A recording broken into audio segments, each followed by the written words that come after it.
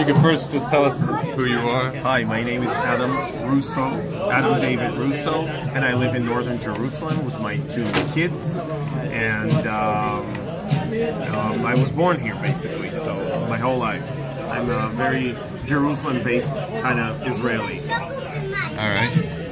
And what are some of the major aspects of your worldview, like that makes you you? Well, I started out like as a leftist, but I moved towards a conservative camp. So today I would really consider myself conservative, like maybe ultra-conservative. Okay. Like I'm in that camp. Even socially conservative, everything. I'm like a very right-wing person today. Okay. And what made you get in that direction? I thought that I was joining the left because of human rights and because of freedom and because of gaining respect for minority groups because I'm gay and stuff. But and you care about people. Of course, that's always been what motivated me. And today, seeing where I am today, it's also motivated by those things. But I quickly saw that the left has other plans, that they do not care about minorities, they don't care about people at all, they don't care about gay people, about women. Yeah, I hope I'm being... I think you have a good... Okay, so I think, and I saw that the left, for example, I joined the open house in Jerusalem. It's like a gay organization, and I just saw that they're just one organization in a series of organizations, of left-wing organizations that work against everything that we cherish. So I kind of, started seeing like the hypocrisy, and then I started understanding that it's not hypocrisy. It's the MO of the left. So modus operandi. Modus operandi. That's the MO. I mean, that's what the left wants. The left wants basically to ruin society. And I'm saying things like, it's not like I haven't thought of these things. I'm not like a stupid right winger who has like these shallow thoughts. What's your degree? Just to so, what kind of mind do you have? What's your degree in? I have a degree in mathematics. So you're very analytical, objective. I am analytical, but I'm saying, I mean, you could say things about the left that sound very sophisticated, very unsophisticated. You could sound very unsophisticated. People would say, "Okay, you haven't been there." I mean, do you know the left? Well, I know the left. So everything that I say, that was your predisposition, basically, originally. Yes, everything that I say right now about the left, for example, they want to ruin society. They want to dismantle everything that is good about Western society. So everything that I say is because I have the experience. I know who they are. So this is basically what I am in terms of political views, and in terms of social views, I've grown closer and closer towards social conservatism. Once I understood what happens to society when chaos takes over, and that's exactly what they're trying to do. I mean, the social left. What about people who say they've suffered bigotry from religious groups, people on the right? Well, I'm against bigotry. I'm like the English tradition of conservative. Some people can be dissidents, some people can, be eccentric, but norms in society are very important. And I think that we've thrown that away. Have you ever experienced any bigotry? I've never experienced bigotry, so that's like another thing. I've never I was stabbed, but I have never experienced bigotry on a personal basis wherever I went as a gay man. Why were you stabbed? I was stabbed because I was gay, because I'm gay, but it wasn't really because I'm gay. It was because I participated in a pride parade that the ultra-Orthodox people were really against. But I'm saying in terms of my life, my personal life, your regular interactions, everything. I've never experienced bigotry because of me being gay. Maybe when I was like in junior high. Who cares about how these would you things? describe? I mean, you can be fat and experience bigotry when you're in junior high. How would you describe the reaction here in Israel when? Oh wait. Oh wait. Yeah, we'll wait. Anyway, I was saying I don't think I've experienced any bigotry other than regular being somewhat different, junior high, high school stuff, bigotry. Nothing of that nature. And yeah, the fact that I was stabbed in a pride parade is not like, oh, how stupid is this guy? He says he doesn't, he hasn't experienced bigotry. I'm talking about me living my life in Jerusalem. That's a mistake a lot of people make, like taking an exception to the rule, even though it's horrible and traumatic. And by the way, but that was one event. It's, by the way, it is an exception, even to the Orthodox community, because you kind of have to wait 10 years for this fucking effort to get out of jail and then do that kind of stuff again. And he murdered.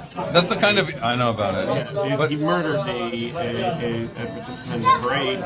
She wasn't even gay. 10 years afterwards, and nothing happened in between. So I live amongst Orthodox people, a lot of them. I train in a gym that is men only, and whenever someone finds out, it's like, okay, wow, it's interesting. They ask questions. Nothing more than but this is like a what's the word? An archetypical example of the irrationality and bigotry of the radical left itself.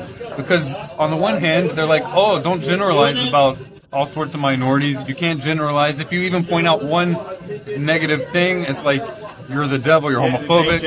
But they'll take one event out of 10 years and then apply that to the entire population.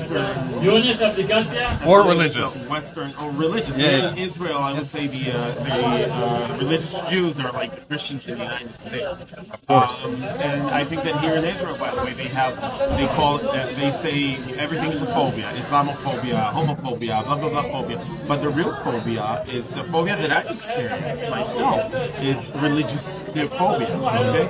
Okay. I think the Israeli left, the secular, is hoping, it is terrified by religion, because they think that, you know, if you have more religious people and more religious policies, or not even religious policy, right-wing policies, they're going to end up in Iran. I understand that fear. It is a stupid fear. Religious Jews don't operate that way. It's never going to happen, even if they make up like 70%. Their values are different. Like even with the culture, even with the death penalty in the Talmud 2,000 years ago, before the Reform movement, before humanism, they had the concept that a Jewish Supreme Court that would put someone to death once in, was it 7 years, was considered an extremist. That's in the Talmud, written like 2,000 years ago. There's no danger of Israel or even the United States, Christians like take over once again.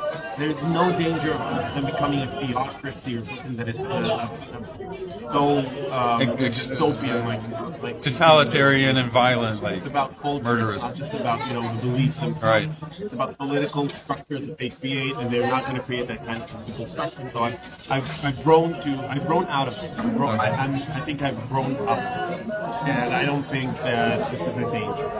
So that's basically how I see things in terms of policies. So, if there were anything you could clarify about Israel. Well, to the outside world, to people who don't really understand or know Israel. Did you know there's a lot of misunderstandings or claims about... Yeah, well, as a right-winger and as a Zionist, I would say that people should... look, it's not...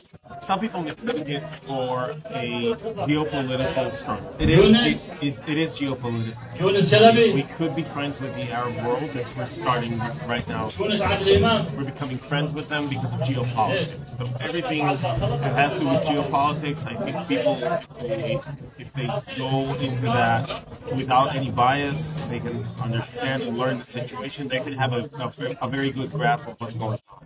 But it's more than that. Like everything is more than than just geopolitics. I think there's one side here that is, I mean, the Israelis, the Jews, they are the more civilized part, and we do just want to establish a liberal society. That's basically what's happening here.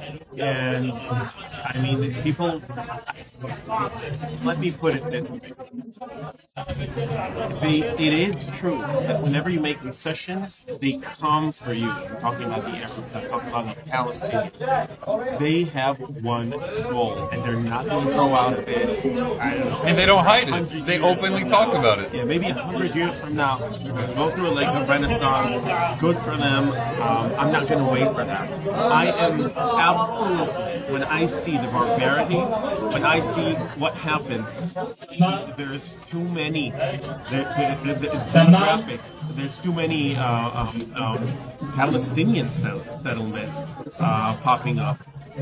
These are terror nests. I do believe in the idea of transfer. I don't know how to say it. You mean population transfer? Population transfer. Absolutely. I am pro-Israel. I think that is this transfer based on race, based on color of skin, based on what they believe. I'm not talking about taking all the Arabs and getting rid of them. So like if you have think that this is a strategic and it's a